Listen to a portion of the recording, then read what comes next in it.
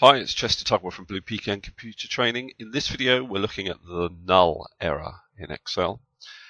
Number of situations where this error may occur. Let's look at the ones you're most likely to come across. Now, you probably know that if you wanted to add up these values, say in January, that you'd say something like sum, open bracket, then you'd make a selection, close the brackets. And what you will notice is that the way Excel likes you to express ranges is you state the first cell, then put a colon in, and then put in the last cell. So if I press enter, it just adds those up. Now, if you were manually typing in this formula, and you said, well, I want to do A3, and then instead of the colon, you put in a space or something like that. So we said then A6, and I press enter, then it comes up with the null error. So it's looking for that colon in the formula to allow it to do the calculation properly. If you haven't put it in, it brings up this null error. Another situation is where you are adding up multiple ranges. So the way I would do that is I'd start with my sum function, I'd select this range, then I'd put a comma in, or I'd hold down control, and then I'd select my second range. So that comma separates out these two sets of ranges. I press enter, I get the answer. Now, if you were to leave a space in there, rather than putting in a comma, you press enter, you get your null error. So you must separate your ranges with a comma to do the calculation properly. So those are the two kind of most obvious reasons why you'd get the null error.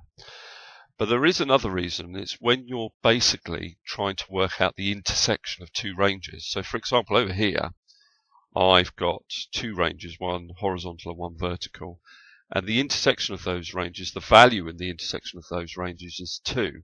Now what I can do is I can say equals this range space this range. Now notice it's a space, not a comma or anything like that. I press enter and it tells me the value in the intersection of those two ranges. So just by putting a space between those two ranges, it gives me the intersection or the value at the intersection of those two values.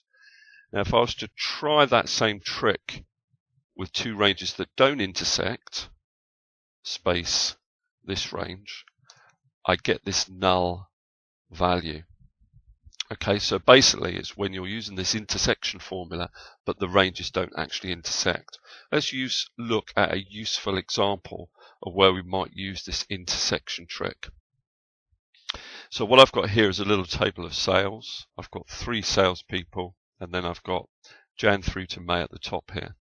What I'm going to do first of all to use this function quite nicely is to, well, before we do that, let's just look at the intersection and how this might work here. So if I said equals Bob's row, comma, and the February column, that should come up with 180, and it does, because that's at the intersection of the row and the column. It's a little bit awkward though to have to go through and make that selection. Let's see if we can make life a little bit easier for ourselves.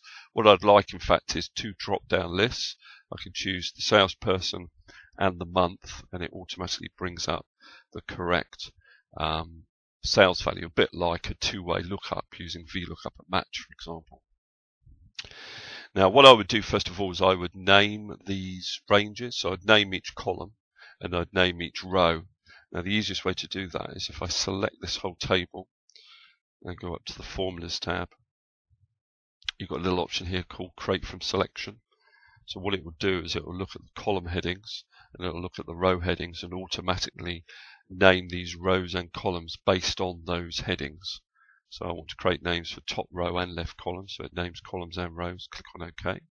Just to prove that those rows and columns have been named, I go to my name box, there are all the names. So that's fine. So what I'd also want is, well, let's just try those names. So if I had equals Bob space Feb, let's try that. Yeah, that works now. Let's try another one. Equals Bill space April. That works as well. Okay, 416. That's exactly what I want. So the names definitely work, and it's slightly easier than having to make a selection for those ranges. But what if I wanted to actually put the names in cells? So I have Ben there, and I have March here.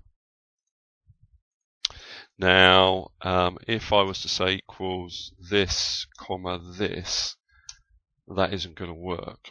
That doesn't work. It's not really referring to the names. Now, I could use the indirect function. So I could say equals indirect. Now, indirect, what that basically does is say, well, refer to a named range.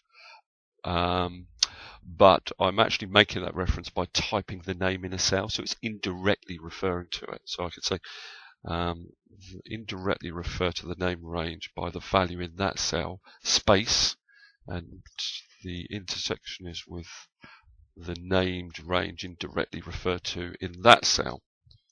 And that brings up the answer. So now I can say, for example, Bill and Feb, and it brings up those values quite nicely. So by using the indirect function, I get around that issue.